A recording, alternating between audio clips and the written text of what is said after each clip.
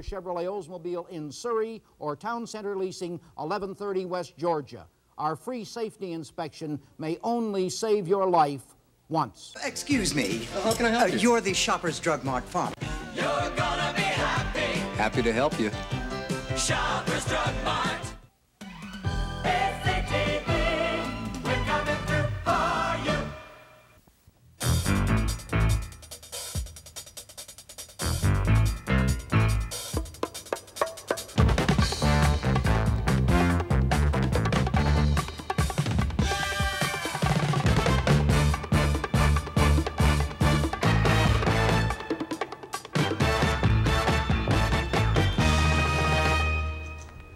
Good morning, I'm Pamela Wallin, sitting in for my friend and colleague Jack Webster. Jack, if you're watching, our hearts and our thoughts are with you this morning.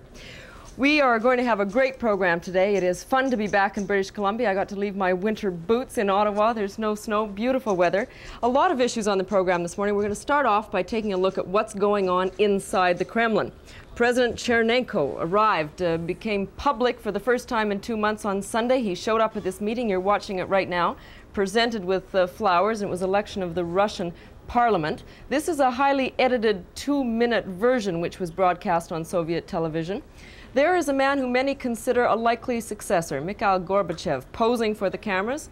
Recently gained fame by going to Britain to meet with the Prime Minister there, Margaret Thatcher. In just a few moments, we're going to be talking with a columnist, a syndicated columnist for the province, Ilya Gerol. He is also a man who used to live inside the Soviet Union, so he knows what's going on. We'll talk about leadership and some other issues there. Also, I assume that you know already that the Canadian dollar took another plunge this morning. That means interest rates will be going up. This morning we're going to be taking a look at the economy, what's going on. We're going to talk with a key businessman, John Bulloch. He flew all the way to Vancouver to meet with the Minister of Small Business to consult with the government about what Ottawa should be doing. So we'll find out what his ideas are. And later on in the program, a sensitive and a troubling topic. The topic of domestic violence. You'll meet a man that has some new ideas on what to do with wife beaters and their victims. All that this morning. We'll be back in just a moment to take a look at what's going on inside the Kremlin.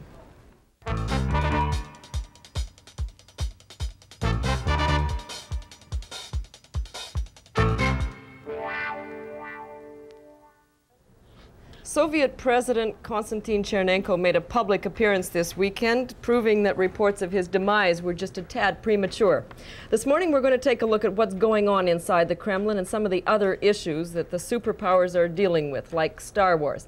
Our guest this morning is a familiar face to many of you, Ilya Gerol. He is a Soviet defector, but you probably know him best because he is a foreign columnist on foreign matters, that is, for the Vancouver province. You were not actually a defector, are you? You were kicked out of the Soviet Union. Yes, I was kicked out, which is better. Which is better. Let's take a look then at this leadership question. We saw Konstantin Chernenko for the first time in 2 months. He comes to this meeting on the weekend. People are giving him flowers. He is making a public appearance. Is he alive and well? Is he going to hang in there? Well, it is a big exaggeration that he comes. He doesn't come. He is brought. And I really doubt, looking in his face, whether he realized where he was.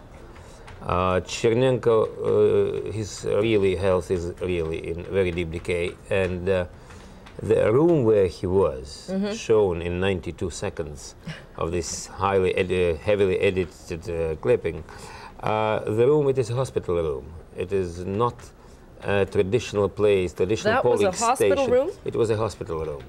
It was a room in Kremlin Hospital. The real polling station of Bauman district, where the Secretary General usually votes, is totally different. Here was only basic equipment. One should know Russian polling stations. In Russian votes, elections, it is not elections really, but it's a big event, political event. So every detail is really specially picked up and so on. Here was very basic equipment. It is a show for TV, just to show that he is alive. But what's the message? Why do they want to prove that he's alive? Very good that you asked it. The message is important. It is not a message sent by the Politburo. It is a message sent by the group in Politburo. And the representative of this group was accompanying Chernenko in this room. It was Viktor Grishin. And unlike the majority of Western analysts, I still am not in a big rush to crown Gorbachev as we are doing in the West. We are already crowning him, we already appointed him the heir apparent, we already pronounced him a next Secretary General. I suppose we are doing great mistake again and again and again. All right, what are you saying then? Because this other fellow was there with Chernenko at his side, that he's the most likely successor? Well, I would say the other fellow is not just a fellow. He is a head of Moscow party organization, and he could become a compromise figure between the septuagenarians, deep septuagenarians, like Gromyko, like Tikhonov, Prime Minister, who is 79, like Solomentsev, and the old gentleman, Gromyko is 75. He is only 71, Grishin, and he had only 2 heart attacks. So really... So you're saying he's a young contender? Sure. As one friend in Moscow told me, if you keep him warm for 2.5 years, he still can rule. Okay, never mind the people, the personalities involved. What does it mean politically? Are we going to get another old guard, or are we going to get a new guard? There is no new guard now. It means a lot. This is not just clash of personalities. Generally, the Kremlin never was a place where clash of personalities was just carrying out for the sake of a clash. It represents certain views, not so much political views. For example, this old guard, so-called septuagenarians, octogenarians almost already, they have only one ideology today. No changes. They call stagnation stability. They don't say stagnation, we are stagnating, we are rotting. We are stabilizing. We need stabilization, stability. What do they mean when they say stability? They want to die in their beds. They want to die as members of Politburo, to be buried in the Kremlin wall, and to have some cities renamed after them. That's all. The new generation, which is very young by Soviet standards, and Romanov is 63. Would fall into that one. Sure, Romanov is 63, which he's a kid, and by Kremlin standards. Gorbachev is 53, he's a grandchild, according to the Kremlin standards. These people will come to power with certain ideas. They will change a lot. And first what they will do, they will throw out the old guard as really an obstacle to their reforms. The old guard understands it. I suppose that the old guard still has an ability to, for 2-3 years, to keep a person like Grishin on Chernenko place.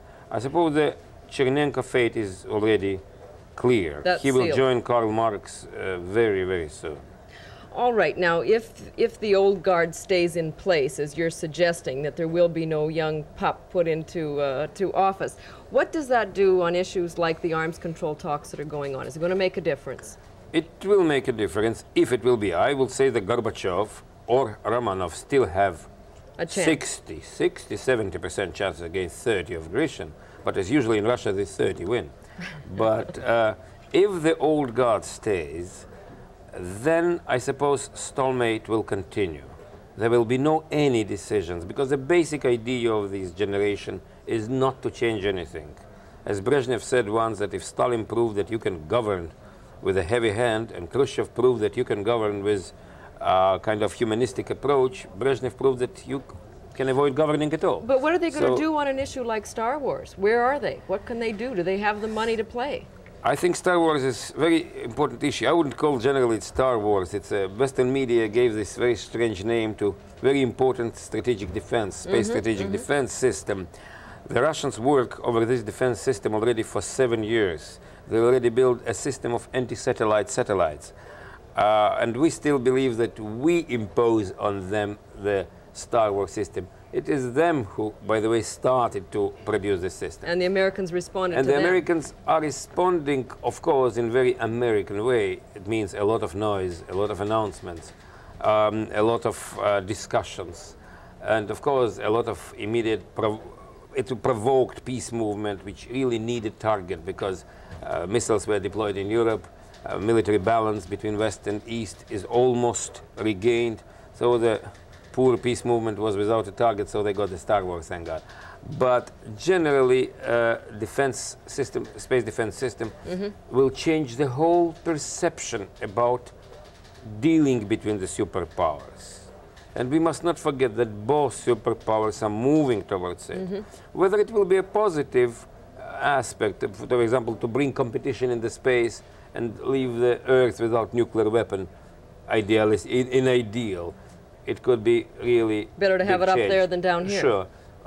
Maybe it will not take place at all because nobody even can foresee the technological progress in, in 30 years. But the main mistake of the West is to think that we will impose on Russians this competition and financially they will fail. They will not, because the Russians have very good way to get money for everything. They cut food supply. Again, they will cut it twice until people will stop eating, which they stopped already twice in Soviet history. So we shouldn't be naive about that. We shouldn't be naive about that. The socialism has ability to concentrate spendings and efforts on something one. Living standard that is not bothered. They don't bother Those themselves. are a lot of interesting questions about the leadership and about the question of what will go on between the two superpowers when they meet next month to talk about these issues like Star Wars, about defense and space. We're going to invite you now to go to your telephones, give us a call.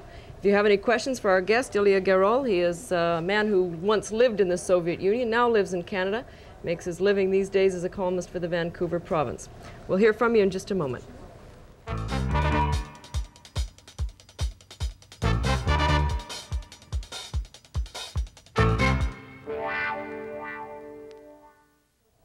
This is the Webster Show, and this morning we're talking about what's going on inside the Kremlin. What difference will a new leadership make, and relations between the superpowers? All those questions. Our guest is Ilya Gerol.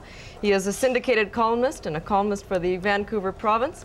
We're going to be taking your calls right now. We'll go ahead. Go ahead with your question for Ilya, please. Yes. Good morning, Mr. Gerol. Good morning.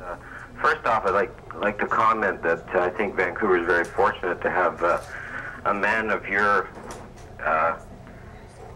abilities as far as analyzing the East-West situation in our midst here, and I have read your column consistently with great interest over a long period.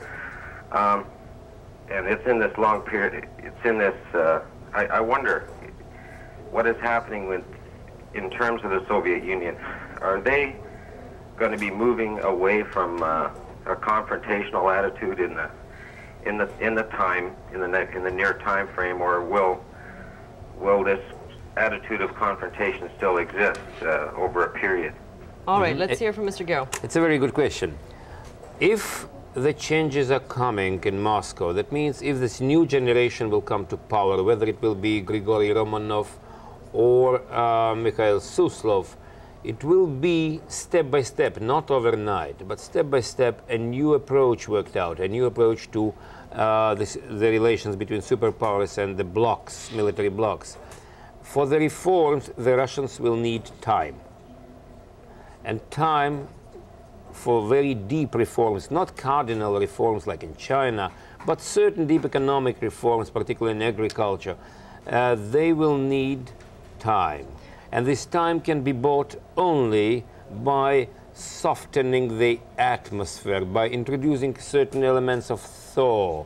They will not try again détente, because détente proved unworkable for both sides. For the West, it meant, in fact, military defeat, and for the East, it meant ideological subversion, because détente brought the Western cultural influence in Russia, which by people like Chernenko was considered really very damaging. But how much time are you talking about?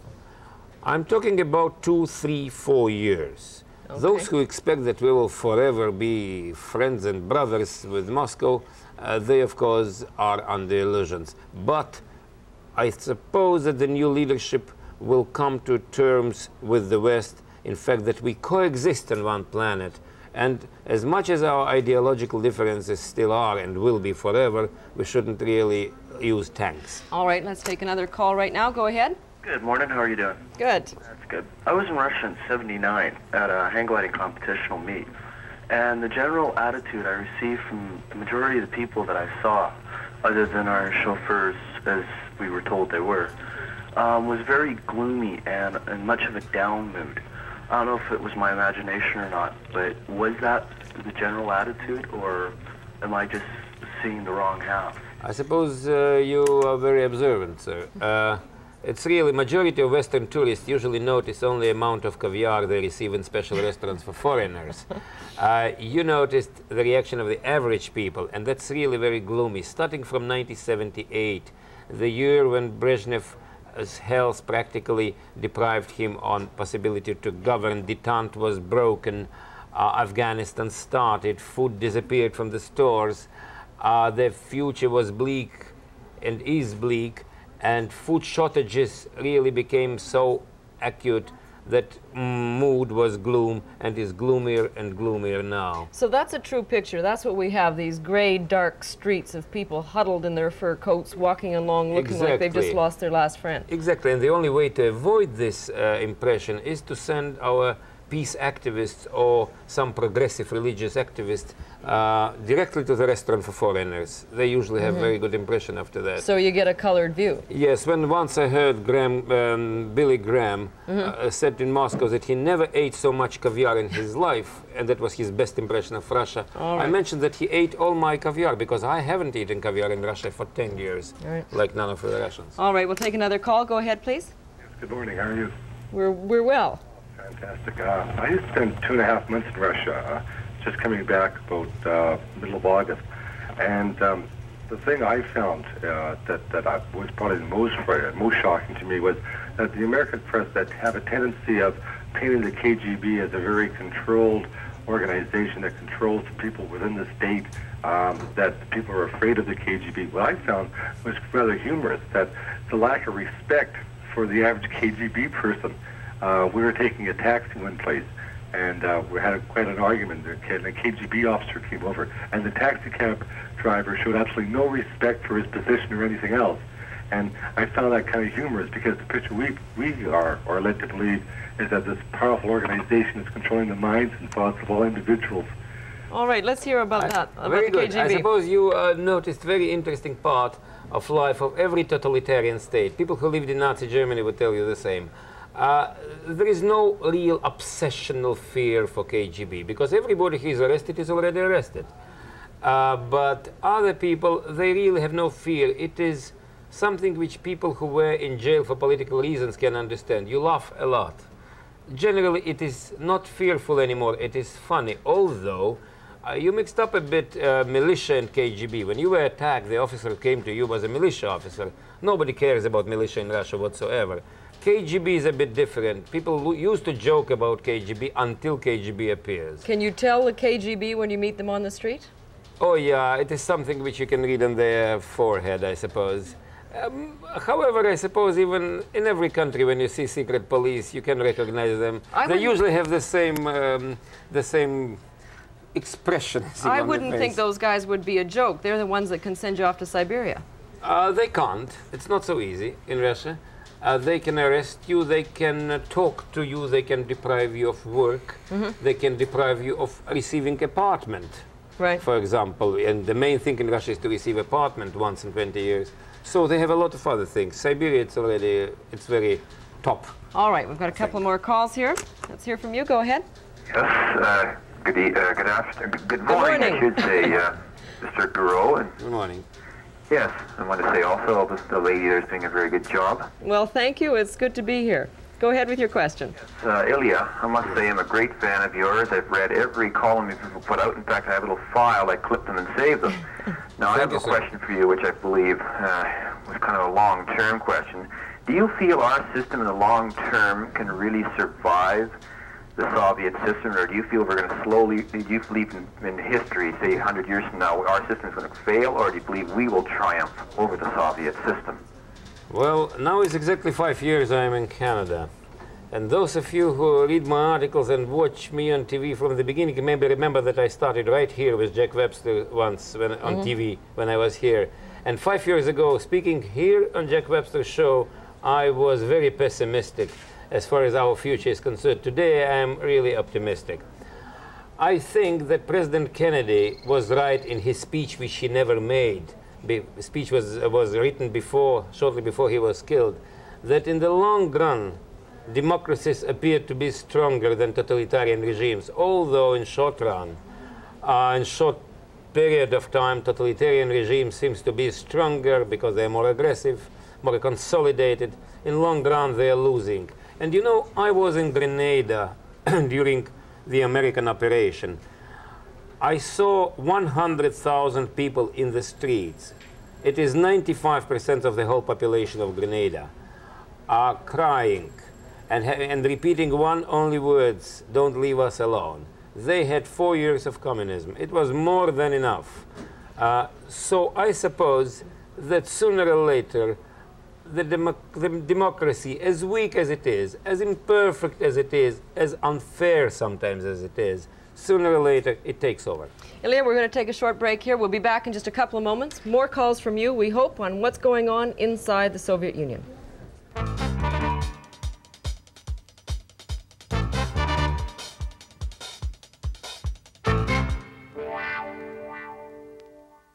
Test 1, 2, 3, 4. 1, 2, 3, 4. 1, 2, 3, 4. 1, 2, 3, 4. He's not going to shout, for God's sake. You want me to... I got to put the phone down for a second. Is there? I have to turn it down. Just hang on. I have to move the phone. I have to do everything. It's not easy.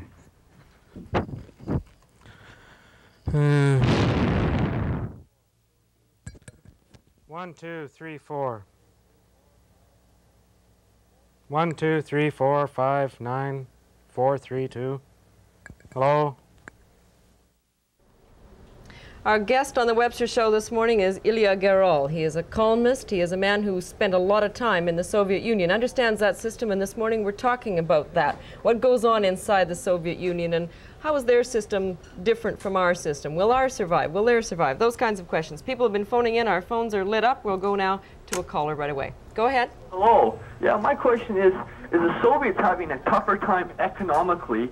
And if so, do you think maybe the States is encouraging, in a way, the arms race on purpose for maybe economic chaos or economic collapse?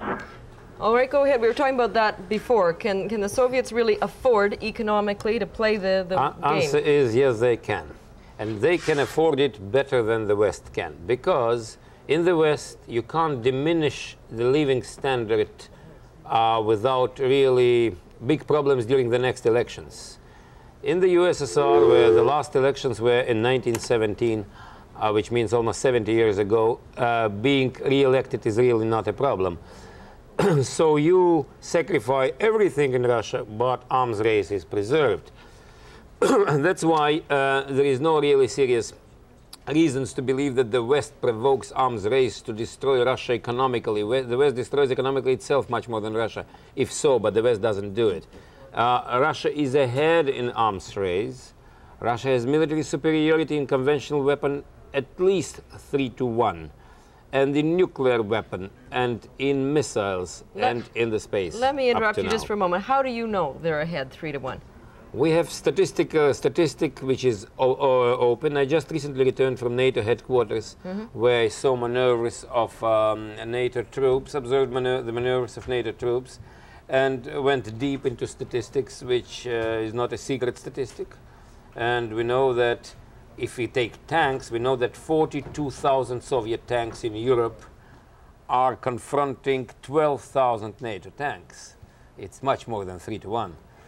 So I suppose it is not a big secret, and it's clear. It is recognized by both sides. And that's why the West, the NATO now, is trying to catch up as far as conventional weapons are concerned. Conventional. What about the nuclear side? About the nuclear side, as far as as far as planes are concerned, bombardment planes, we are ahead. As far as missiles are concerned, Russians are ahead almost 2-1. They've got more missiles. They have much more missiles. All right, let's take another call now. Go ahead. Yeah, I'd like to ask first about the situation in Poland, if that would be likely to change with a change in leadership, and also I'd like to ask if Mr. Gerol thinks that, given the situation in the USSR, the way their economy is run, if they have as much of a vested interest in maintaining the arms race as the corporations in the United States have. Whoops, sorry, I just didn't mean to cut you off there, but that's an interesting question, because we're hearing it even in Canada right now, which is more money, more spending on defense is going to create jobs. We've certainly heard that from the President of the United States. Is that what they're saying inside Russia? Inside Russia, they don't say it because jobs is not a problem. In Russia, is a problem really where to find workers. Because the system is, socialism is a system where everybody works having 1/3 of normal salary. So, in fact, work in Russia is a substitute for welfare. but in the West is a bit different. Yes, I would agree that the military industry, unfortunately maybe, provides not only jobs, but provides technology development, creation of new branches of industry, and indirect supply industry, and the whole complex, which really boosts the development. It's interesting to notice that during Vietnam War, Korean War, and Second World War at the end, in the West really, the technological revolution took place. Right. I suppose that we in Canada, when we try to avoid development of military industry, although in 50s we were one of the best in the world, we try to avoid it, we give it to others. Today Belgians, West Germans, Holland produces weapon which Canada produced relatively recently. I think that we should be pragmatists. We live in the time of confrontation between two blocks. We are part of the Western bloc. Why should we give away the opportunities to produce something which will boost our industry at the time when we need it desperately? All right, our caller was also asking about Poland. Poland. Nothing will change in Poland because of changes in Moscow, but the changes in Poland already are taking place, and they are maybe not noticeable, not visible enough, but we should mention them. Maybe you noticed that yesterday the Polish government cancelled, abandoned its plans to increase food prices, because not only the Solidarity threatened with a strike, but even official communist state-run trade unions did the same. It means that these official unions are in fact still together with the Solidarity, and that means that Polish government will never gain overall victory. And sooner or later, Polish society, Solidarity on one side and unions, other unions, the government on another side will work out some kind of modus vivendi to build a society, a type of Hungarian one, socialism with almost humane face. All right, we'll take another call. Go ahead. Mr. Gerol. Yes, sir. Yeah, I want to let you know that I read your column regularly as well. Thank you. Your new column, the Ask Ilya, I hope you're going to get some more space in that pretty soon. We don't see too many letters. I hope too, thank you. I wanted to ask you a question about civil defense in Moscow, and with the new leadership, with the younger leadership, is it going to be affected? Very good. I'm very glad that you asked this question. Thank you.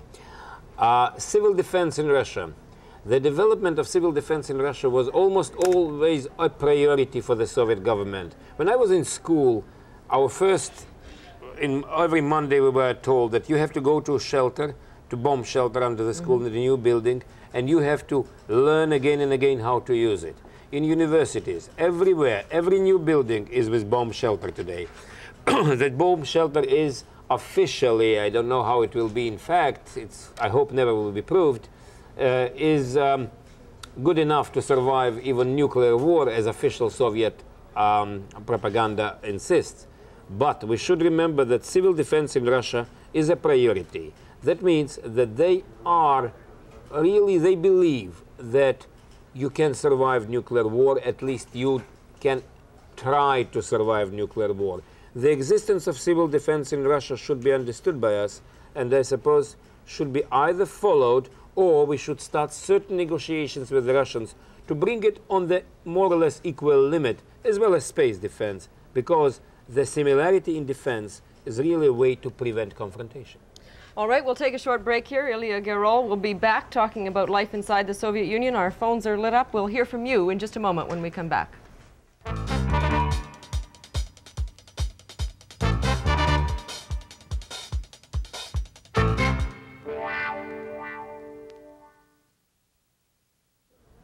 Sometimes those of us who live in the West are just a bit naive about what goes on inside the Soviet Union, and that never is truer than when we're talking about things like the arms race.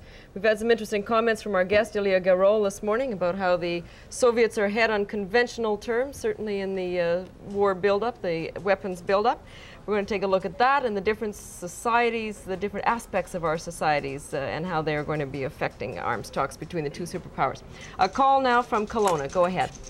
Good morning, Pamela. Good morning, Mr. Gerol. Good morning. Good morning. I read a very interesting article of yours written January the 9th, 1981, and this is quoted from it. The hypocrisy and incompetence of American foreign policy were never more obvious than in Cambodia. This gang of murderers, Pol Pot's communists, exists only because of the immoral support of the United States. I wonder what your comment on that is now. It's a quote from my article. I wrote quite a good article. I never can write so good again, huh? But in 1981. But yes, I am ready to subscribe this thing again. Cambodia is one of examples of blindness of the United States foreign policy. After the defeat of Pol Pot, and Pol Pot generally came to power in many ways because of stupidity of American foreign policy in Indochina, because Americans helped to overthrow Prince Sihanouk, whom they support now, to bring regime of Lon Nol, corrupt regime which was overthrown by Khmer Rouge. Now when Vietnamese occupied, of course, Cambodia and installed regime, pro-Moscow, pro-Hanoi regime which nevertheless reinstated some kind of life in Cambodia, life destroyed by Pol Pot. Pol Pot killed half of population, closed schools, closed hospitals, destroyed cities. So a new power came. It is not power which we would like to see, but nevertheless it is power who helped people to rebuild their lives. The gang of murderers, one of the worst murderers in 20th century, Khmer Rouge, which are the leading force of so-called Democratic Kampuchea coalition, is supported by the United States vigorously. Where are the results? The results are that militarily Khmer Rouge is crushed. Vietnamese troops are on the borders with Thailand. Thailand could become the next victim. The loss of Thailand will mean really the loss of Southeast Asia. From point of view of morality, from the point of view of the West's prestige, for the United States and for Canada, to support Pol Pot, to support so-called Democratic Kampuchea, is blindness. If we would recognize the regime, the communist regime, in Phnom Penh today, we would be able to influence Vietnam more than we are influencing it now. Vietnam generally is annoyed with the cooperation with Russia. If we would approach Vietnam from that point of view, we could see another Chinese version of the behavior in Vietnam in 5 or 10 years.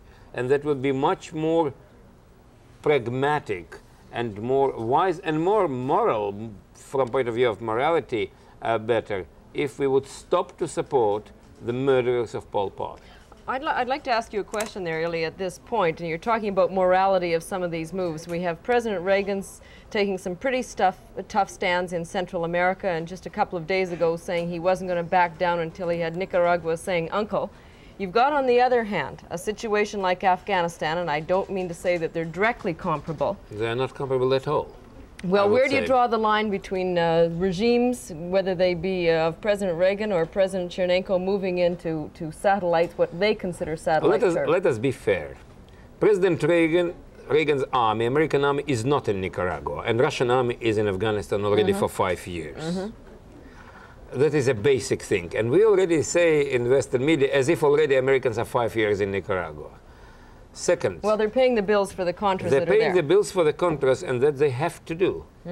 Because the Contras are the people who try to overthrow the Sandinista government, the totalitarian government, which replaced the totalitarian regime of Somoza with a left-wing totalitarian regime. The Western world swallowed easily the elimination and expulsion of 25,000 Indians of Mosquito tribe, for example, in Nicaragua, because the Mosquito tribe didn't want to support this line of Sandinistas. Our liberals swallowed it easily. Who cares about Indians of Mosquito? Mosquito, if we have such incredible problems as 52 American advisors in El Salvador. Now, in Nicaragua, who are these Contras? These Contras are not former Somoza soldiers, as again our leftists repeat and repeat. These are people who supported Sandinista movement from the very beginning.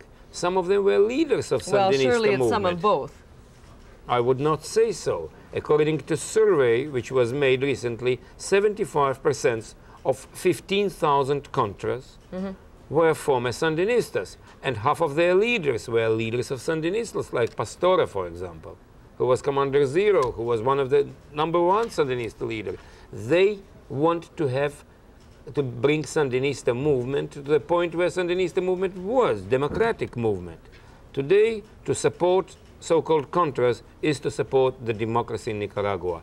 If not, if Nicaragua will be totally under Moscow and Havana, with troops there, which soon will take place, then the next is Mexico. And then I want to ask you what we will do having with Mexico 4,000 miles uncontrolled borders. So morally you think is justified. Morally okay, let's is hear from justified. our callers here from Aldergrove, long distance. Go ahead.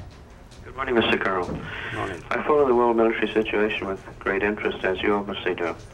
And we've talked this morning about the disparity, obvious disparity in forces, but it's become apparent over the last 3 or 4 years that many of the Soviet troops are dissatisfied, such as the mutiny aboard the destroyer in the Baltic, the situation in Afghanistan.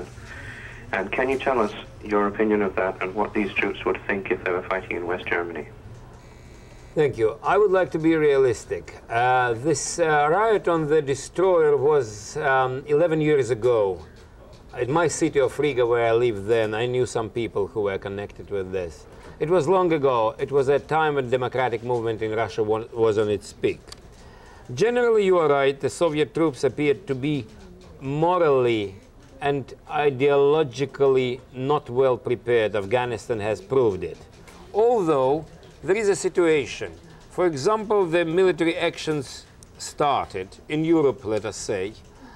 And this situation was really in NATO discussed quite seriously recently when I was there. Will the Russian allies be reliable or not? We used to say, well, Czechoslovakia will be not, Poland will be not, Germany will be reliable. Yes, in fact, majority of psychologists and researchers believe all of them will be reliable if they will have success in the first 10 days. They would like then to have their share of the pie. If the success will not be there, the reliability will be much less.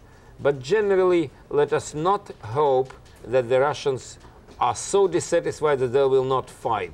Majority of the Germans during Nazi Germany were really not the supporters of Nazis as we think from today. The majority were in fact against Hitler, or at least neutral, but they fought like hell.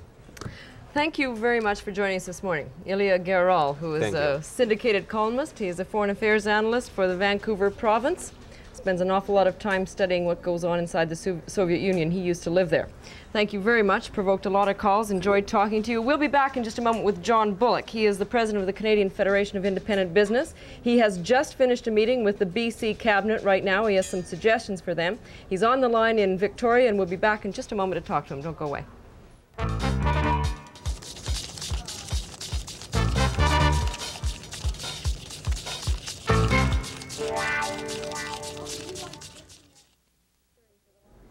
The news we've all been hearing for the last week is that the dollar is taking a dive and interest rates are going up. It's focused the attention of the Canadian people on the economy and what's going on. Of course, we're expecting a budget coming up in April or May, so there'll be some answers there.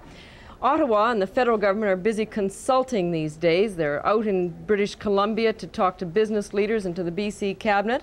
The Minister of Small Business is in Vancouver or in Victoria.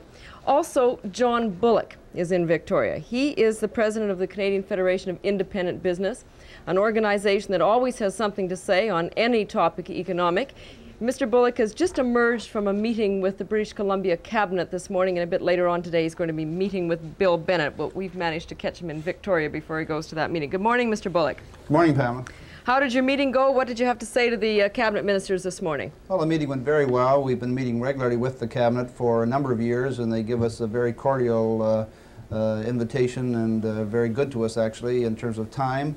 We've been discussing how to diversify the BC economy, how to encourage jobs through the creation of new small business ventures, and how to work with the federal government in eliminating duplication of programs and getting more of the activity in the economy down at the local level.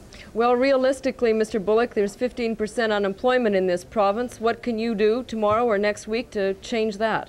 You're not going to do anything tomorrow and next week because the BC economy is narrowly based around the resource sector, and the demand for resources around the world is not what it was in the last 25 years. So there's a difficult long-term adjustment required in British Columbia to diversify the province and develop more jobs through brand new business ventures, and they can start to move in the right direction and see results within a couple of years, but there'll be no dramatic turnaround. What kind of new business ventures, Mr. Bulloch? We've heard an awful lot since the Conservatives were elected in Ottawa about having recovery be built around entrepreneurship in this country, that the private sector was going to be the engine of economic growth. What can you do? This is a mining, a resource-based province. What are you going to do differently? Well, you're going to have to go into these narrow-based resource communities and encourage the unemployed, the people that are early retired, to start business ventures and provide services and products that are not available at the present time. All development starts with local import replacement and the provision of local services. And BC has been a province where much of the activity has been centered around mining and pulp and paper. That's going to be still important in the future. But a big part of the future will be creating new types of companies providing services and products that are presently not available within the province. The lower dollar we've been hearing so much about in the last week or so, certainly that's good news for some of the businesses in the province of British Columbia, those companies that export, and that has to do with mining and forestry. What about small businessmen like you? What do you think? Well, I don't think that any economy benefits in the long term by a weak dollar.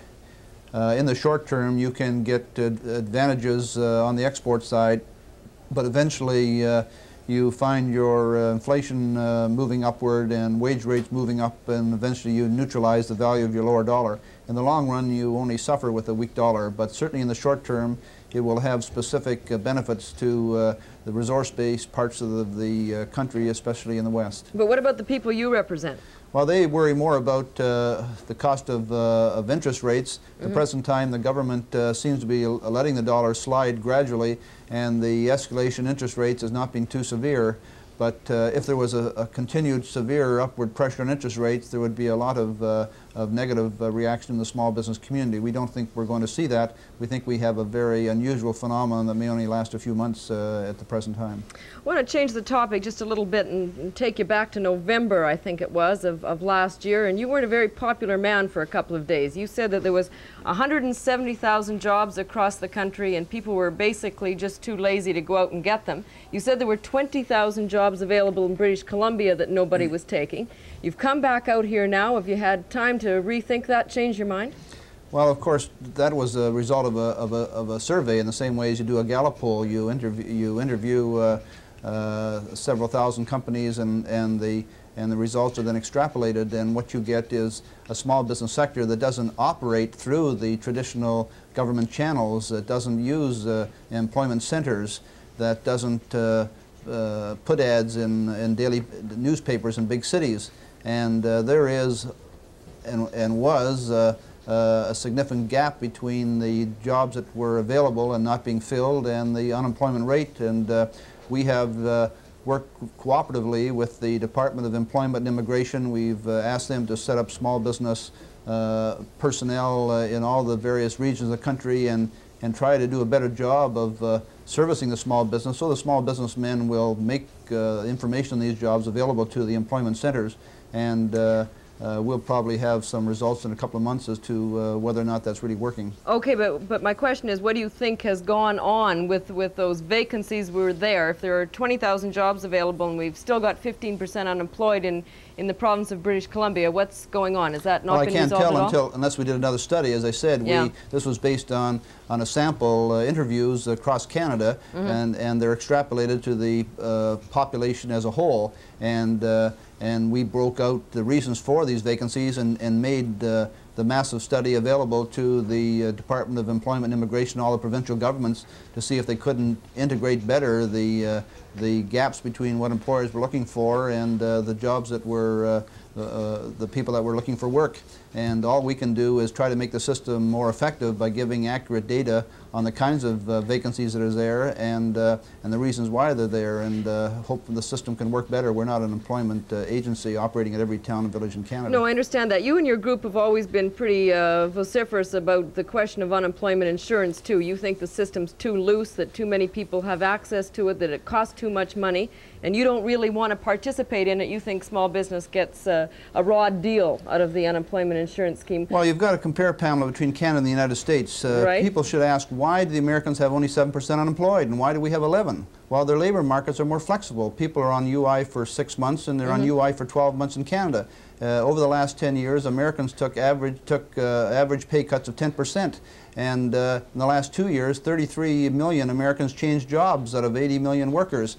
The economy is flexible and adaptable, and because people are moving and training on the job and taking wage cuts as they move into totally different kinds of work, more people are being put to work, and they don't have the unemployment. But we have a more rigid economy in Canada, and unemployment insurance is one of the factors that makes our economy more rigid than the American economy. But realistically, Mr. Bulloch, you've also been sitting here telling us this morning that in an economy like British Columbia's, it's dependent on resources. It's going to take some long-term planning. There's going to have to be a lot of changes. It's going to take a few years to accommodate that. What do you do with the 15% unemployed? Kick them off the UI rolls? No, you don't. You have to move in a number of areas simultaneously. You don't get effective dynamics taking place in the small business community unless you move in a dozen areas altogether. We have massive problems facing our small business sector. We are creating as many brand new companies as the Americans, but our small firms aren't growing as big as the Americans because there isn't the movement of capital from individuals into small business in Canada like the United States. Labor markets are more rigid than the United States. We are a more regulated environment. They're deregulating the United States. If you have to move in all these areas simultaneously before you get any kind of momentum and self-renewing dynamic taking place. What's your discussion going to be this afternoon with Premier Bennett? What have you got to say to him? Well, Premier Bennett is interested in discussing our submission to the federal government on the kind of policies that are appropriate as we move into the 80s and as we find most jobs coming from brand new companies. He wants to hear and discuss our submission on what are the appropriate initiatives that should be taken by the federal and provincial government. You want changes in the tax system? Well, the major problem, we just interviewed in the last 6 months 30,012 companies personally, and but 55% said their number one problem is the total burden of taxation, and about 48% said their major problem was the burden of red tape, regulation, paper burden. And the trouble is in this country, we give tokenism to small business. We have the provincial government will reduce taxes with the left hand and increase workers' compensation and property taxes by the same amount. And the federal government does the same thing. They take $1 billion out of the equity base of small business through hikes in UI premiums, and they give them $1 billion for the tax cuts. But the burden of taxation is growing all the time, and yet that sector is the only sector that's creating new jobs. Two quick final questions. Do you and Premier Bennett agree on that, and is anybody in Ottawa listening to you?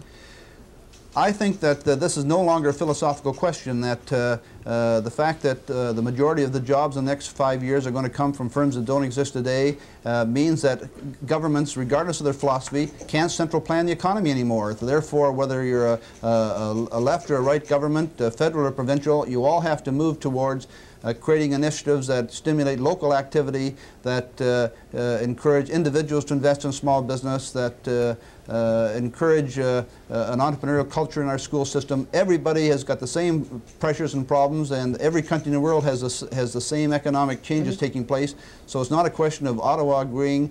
The point is the federal government is philosophically moving towards a more decentralized economy. They're allowing initiatives to be done at the local level and the provincial level. This is good news for people in BC. It should be good news to everybody in Canada. And I'm encouraged that our resources are going to be better directed because we're going to think like small business people and get things done at the local level rather than done by Ottawa. Okay, Mr. Bulloch, good to talk to you. Thank you. Nice to talk to you, Pamela. John Bulloch, he's head of the Canadian Federation of Independent Business in the province of British Columbia to talk to the Cabinet and the Premier about the future of small business and how to make life a bit easier for small business people. We'll be back in just a moment to take a look at the very troubling issue of domestic violence, wife beating, what to do with the wife beaters.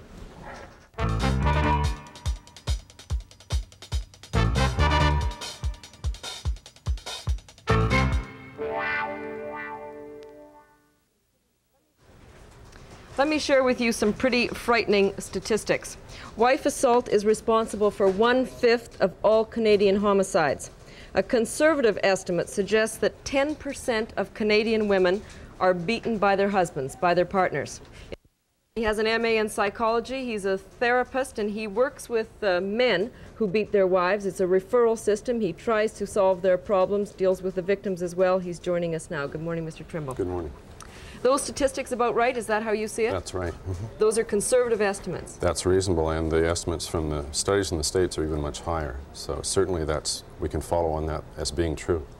Is there any kind of system right now for figuring out why this happens? Do you know why? I guess that's the most common question I get.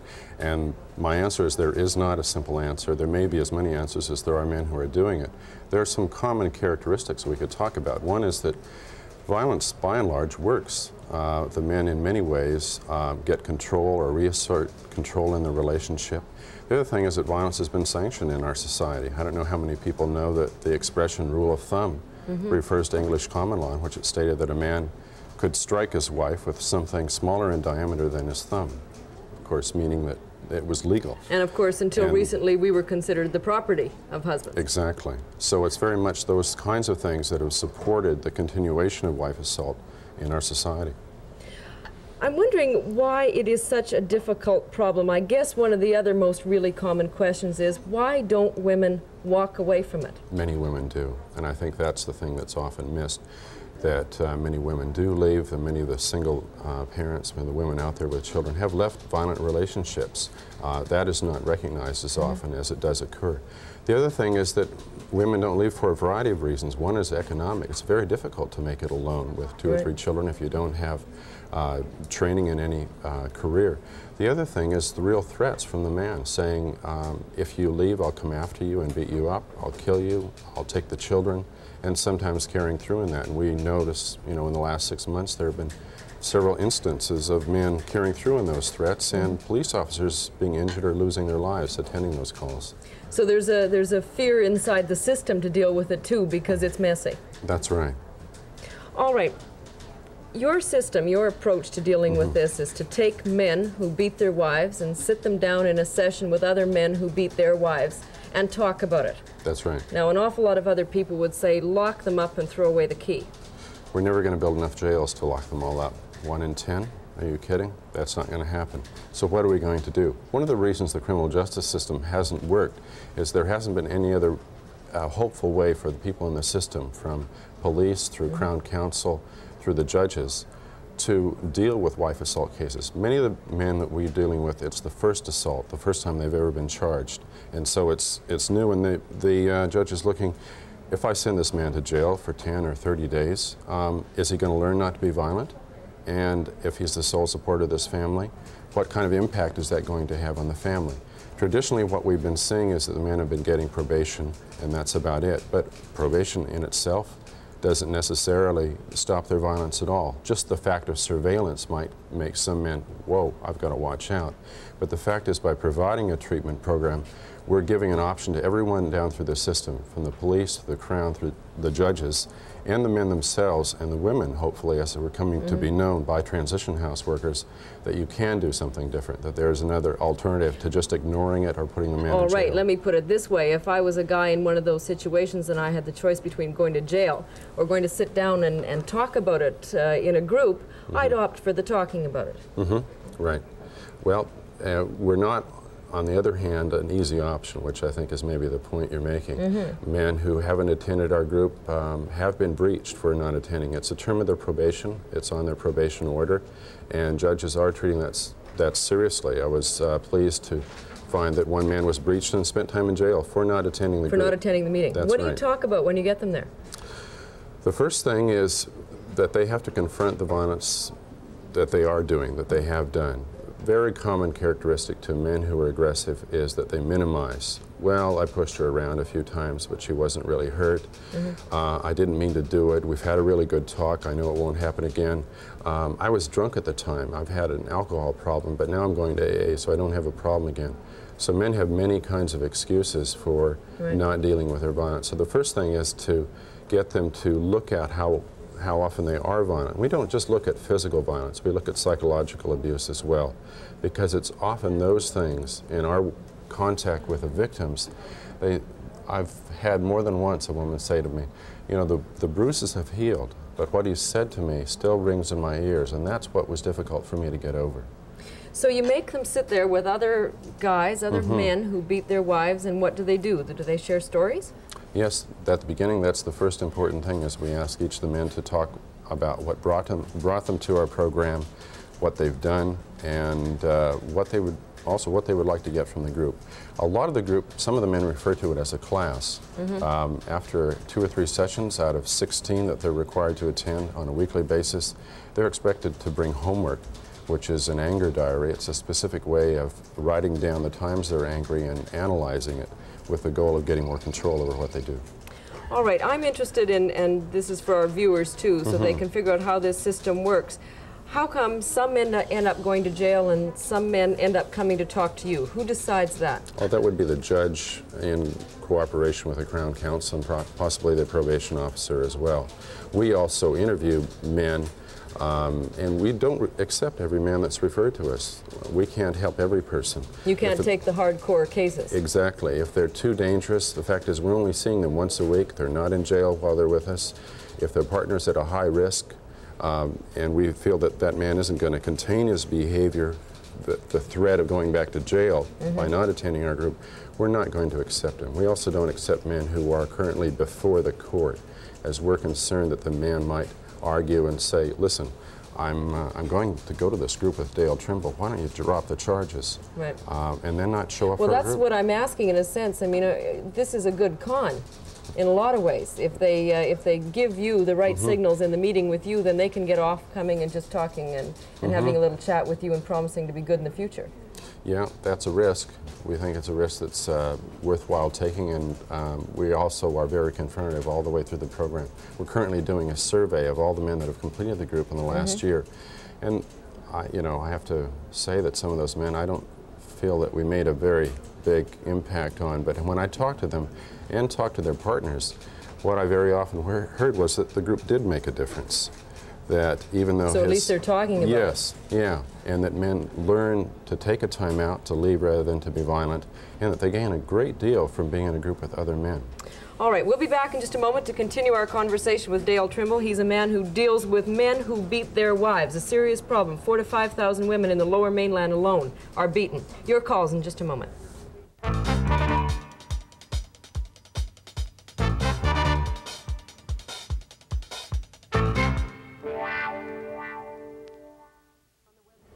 The topic this morning on the Webster Show is wife beating. 1 in 10 Canadian women are beaten by their husbands or partners. It's a serious situation.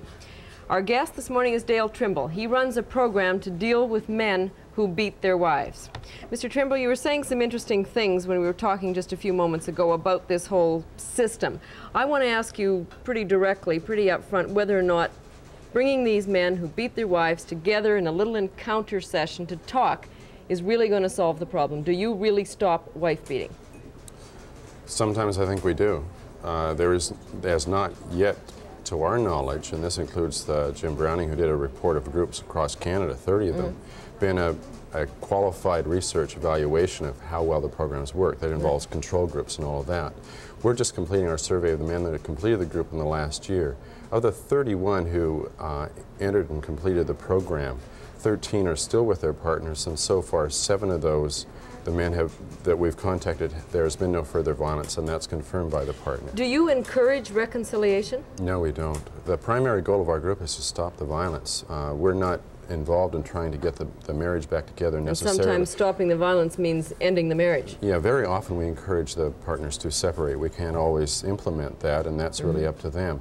And we really feel that it's dangerous often to do couples counseling at the outset, because that implicitly and sometimes explicitly blames the woman who is really the victim. And we think that unless we say directly to the man, you're responsible for the violence, violence is a crime, you've been convicted of that, we have to deliver that message. When we start talking about a communication problem, then that allows the man who is already saying things like I mentioned earlier, well, it's because she bitches at me. If she wouldn't nag me, I wouldn't fly off the handle. I want to ask you a little bit about that. What causes these men to beat their wives? Is it a question of violence? They are just aggressive people? Is it sexual domination they want? What are the kinds of things that motivate these people? A majority of them have been abused as children, either witnessed their father beating up their mother or were physically abused by one or both parents. Right. By and large, what they learn from that is that violence is a way to solve problems, and when you're upset or frustrated, you resort to violence. we believe by and large that men learn to be violent, they can learn not to be violent. Right. So that's a primary cause of the violence. And then all along the way, that's reinforced by the societal things that we talked about earlier, and the fact that people think that nothing happens to men who assault their wives. Fortunately, we now have a new policy paper with the Attorney General in BC saying that wife assault is a crime, and that police officers will arrest when they have grounds to believe an assault has occurred, even if they haven't witnessed it. That has shown a 33% increase in convictions of men just in one court in Vancouver in reference to wife assault. All right, our guest is Dale Trimble. He runs a program for men who beat their wives. We're going to go to our phones now and hear from our viewers. Go ahead, please. I think my question actually started to be answered by Dale Trimble. My concern is that we don't have wife abuse or husband abuse or spousal abuse or child abuse or granny bashing. What we have is a family violence system or cycle. And I would like to know, has any work been done, or has Dale thought of any work being done to look at the whole family system to identify all the people who are violent within the system and all the people who are victims, and done any research or any work to deal with the whole family violence system? All right, the caller seems to be saying that it's more than just husbands and wives that beat up on each other. It involves a lot of members of the family. Do you have to look at it in that larger picture? Yes. One thing is that I'd like to say to the callers that we always interview the woman when she's coming into our program. And there are some programs that I think provide an excellent model in Canada, and those are programs that integrate service to the children as well as to the victims, to the women, and assessing what kind of violence they've put up with, assessing the kind of sexual abuse that may have occurred either at the hands of the man who's been physically violent or by another family member or someone outside of the family. So I really agree that we need to look at the whole issue.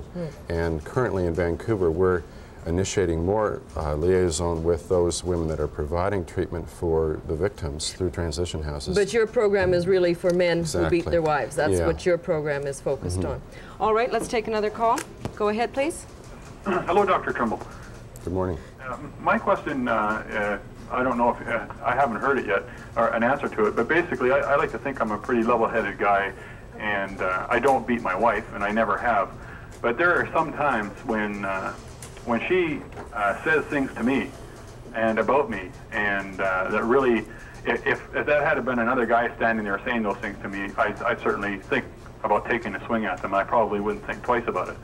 And I was just wondering what proportion of the men that come to see you have that kind of inclination to beat their wife, that they're basically bitched into it. All right, let's hear your comments on that, Mr. Trimble. The women are driving the men to it.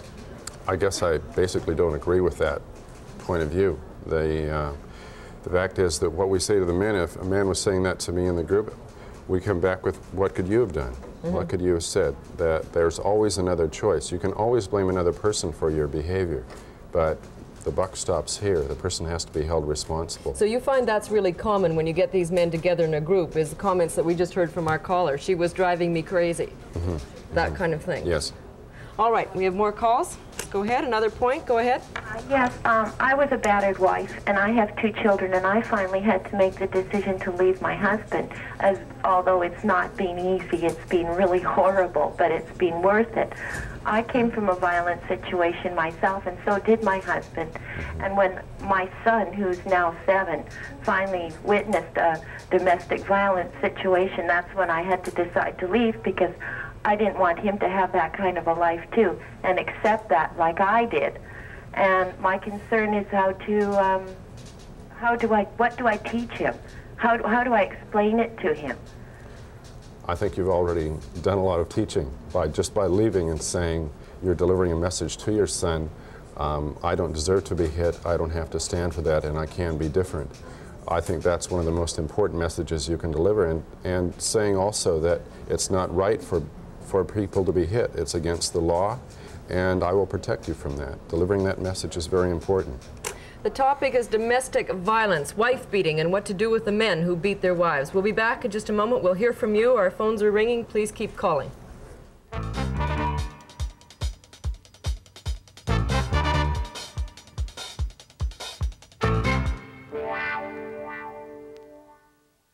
1 in 10 Canadian women is beaten by their husband or the man that they live with. It is a frightening statistic. Our guest this morning, Dale. 1 in every 10 Canadian women are beaten by their husbands or the man that they live with. Dale Trimble is with us this morning. He's a therapist. He runs a program for men who beat their wives. Mr. Trimble, I want to ask you one more time on this question. You run this program. Men come and have 16 sessions, sit around and pour their heart out. Are you sure they shouldn't be in jail? Some of them who don't attend the program, we ask that they be returned to the court and often sent to jail. But we've assessed them prior to their coming into the program, and we've determined that we feel we have a reasonable possibility of changing this man's behavior. And we look at a number of things. If he has a long history of assault, then we're real concerned. If there's an alcohol problem he doesn't yet have under control, he needs to get alcohol treatment at the same time. If there's a severe mental illness, then we need to refer him to other treatment facility rather than our own. How tough can you be on them? Pretty tough, and some men I think would have even said, I'd rather have gone to jail than have to come to this initially. It's not an easy program. We're pushing them a lot, and one of the men I just talked to a few days ago who felt that he got a lot from it, what he said is he got pushed. He got pushed to confront why he was not leaving rather than hitting his wife. All right, let's take a call now from Chilliwack. Go ahead. Hello. I have been a bystander a number of times when there was a partner beating going on. And usually I could not sympathize with either party. Both the man and the woman were quite rough people and often very heavy drinkers. My question brings up a theme that was brought up before. What is being done for the women, that is, the women who do contribute to the problem, which I have seen, as I said, and what about the women who beat their husbands? I've known some of those, too. All right, that raises a couple of different questions, Mr. Trimble. Do you bring the women into these sessions that you have with the husbands or not? We don't bring the women into the sessions. We feel that they often need separate counseling to help deal with having been a victim. And although what the caller is mentioning is mutual kind of abuse, we're always asking about that, how the woman handles her own feelings of anger. Because she might be resorting with violence herself, and although some people have said, well, my husband used to hit me and then I hit him over the head with a frying pan and he stopped it. Well, some cases that may happen, but very often it results in a more serious assault. So I have concern about the women who are being violent as well, but that I really have found to be a minority. And I guess I've dealt with probably over 150 men in the last 7 years now in doing this work. I've dealt with 3 or 4 battered husbands. And so just a smaller problem. It's very small in relation to what's going on. Another call, go ahead. Yes, I'd like to know, statistically, looking at the whole subject, the background of these people. Are some of them more from the same background than others, unemployed or welfare, or people from that type of background? All right, we've touched on that a little bit. Yeah. What kind of men beat their wives? Every kind of man. I've worked with certainly many unemployed, but also professionals, doctors, lawyers, RCMP officer. The fact is that in the court system, what we get is a lot of people who tend to be unemployed. Those are the ones who are coming through the court who don't have an expensive lawyer to defend their case.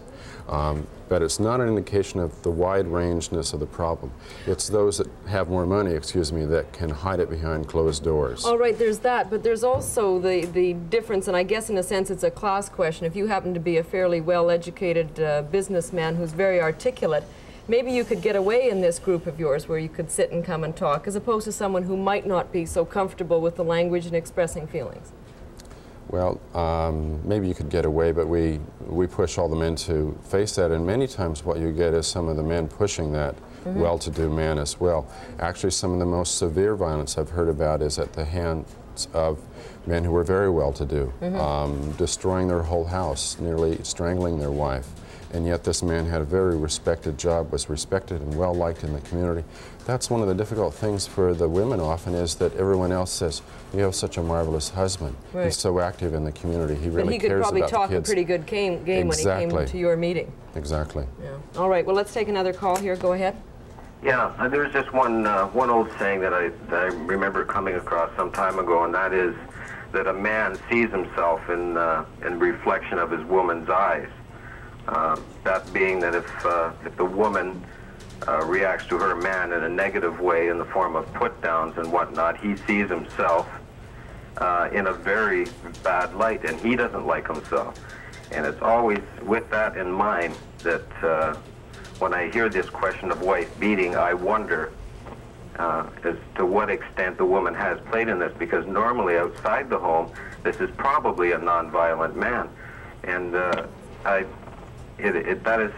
a single man. I'm 33 years old, and I've seen this situation around me. I've had people confide in me about these situations, and a lot of these men, it's just a feeling of loss, of inability to handle some of the things that their woman is doing to them. All right, let me interrupt. We've had that from almost every caller that's called in this morning. Somehow the woman is to blame. She drove me to it. She ruined my self-image. What do you say to that? Assault's a crime. If you hit someone, that is assault, and you're responsible to that. The fact is, we have other choices. The men are saying very often by the end of the program, I realize that I do have to take responsibility for it in order. I have to stop blaming her, and I can do something else.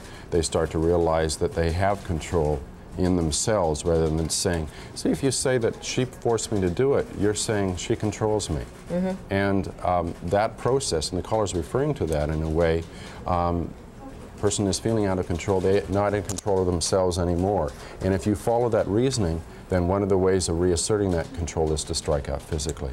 Good of you to join us this morning, talk about this interesting, if not troubling, issue. Our guest has been Dale Trimble. He is a master's in psychology. As a therapist, he runs a program to help men deal with the problem of beating their wives. 1 in 10 Canadian women are beaten by their partners. We'll be back in just a moment.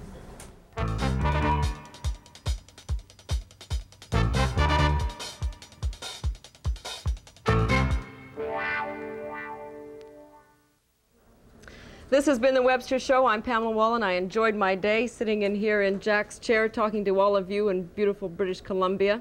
Hope to see you soon. Tomorrow on the program, the host will be Rick Honey.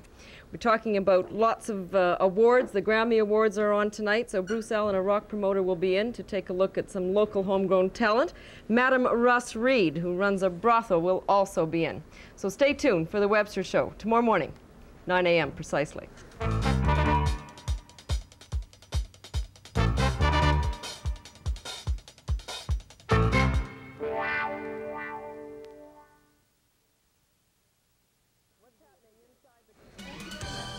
What's happening inside the Kremlin tonight on Czech TV at midnight?